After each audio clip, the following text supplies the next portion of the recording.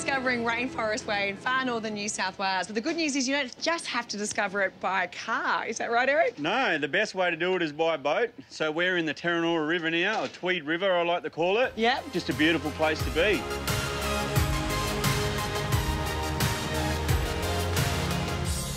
It certainly is, but I mean, there's lots of adventures to be had here as well, isn't there? Yep. Fishing, feeding the pelicans, crab pot pulling. Then we're going to be cooking crabs in the fires and doing the traditional side of things. And yep, also the commercial. Bring it on, oh mighty leader. Yep, oh! Here it comes. Yep, so pull him in. Oh, we've got crabs! Yeah! Still feeding, woohoo! Wow, that's unreal. Oh, I thought you pushed me in. No. Look, we've got 3. Well done. Oh my 3 gosh, good-sized look at muddies there. this. That's massive, that one in the middle. Yeah, that's great. So he'll be a good-sized male. So this is the commercial side. Okay. After this, we're going to go to the traditional way, go walking around in the mangroves. Oh my gosh, that would be amazing. But no, worst case scenario, we've got 3 good crabs. Yep. Let's get more. Come on.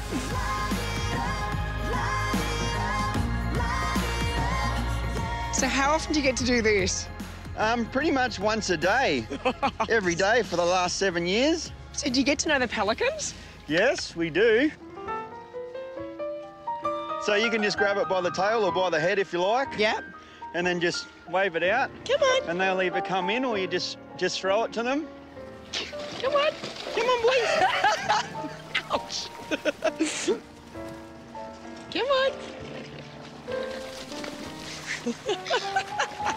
Aren't you goofy looking things? They're great. Yeah, they're my babies. They always stay on this island. They don't actually stay on any of the other islands around here. Unfortunately, a lot of fishermen, they cut their lines off if they hook a pelican. And you can see the one just down the back here. He's got the line. Yeah, you can see it with the line out. It's obviously annoying him because he keeps... They're a little bit weary today because I actually rescued one yesterday. Right. But if they do get in close enough, I grab them, you know, pin them down as gentle as you can and cut the line and hook out. And do you think that they know you're helping them? Oh, they know. Yeah? They know. I rescued one a few years ago and, yeah, he come to the marina every single day. Wow. And followed me down the jetty. Oh my God, you are Storm Boy. Yeah.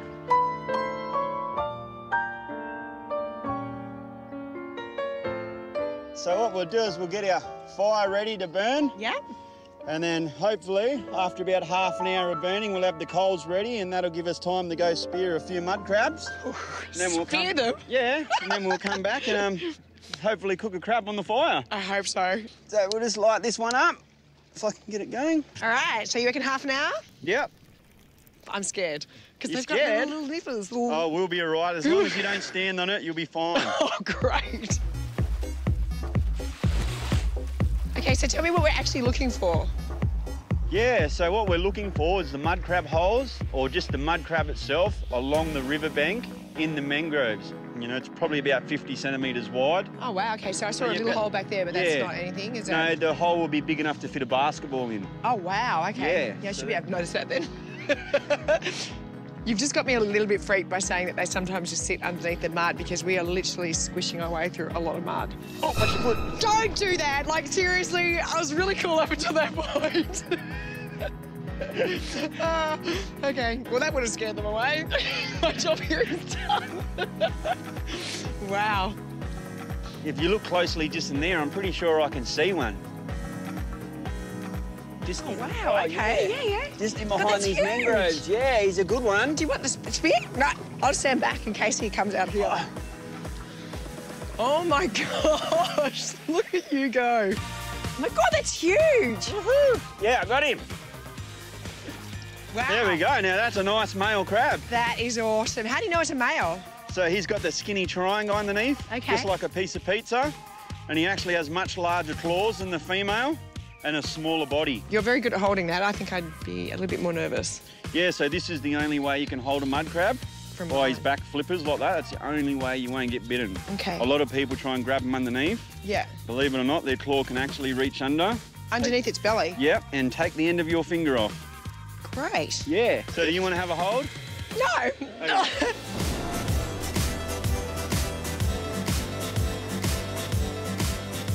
Oh, this is burnt down beautifully. All right. Are you it shell down? Yep, so top side first. And how long for? So I usually do it about 10 minutes Yeah. side. Flicker in the middle, put a few coals on top. Oh, that one's hot.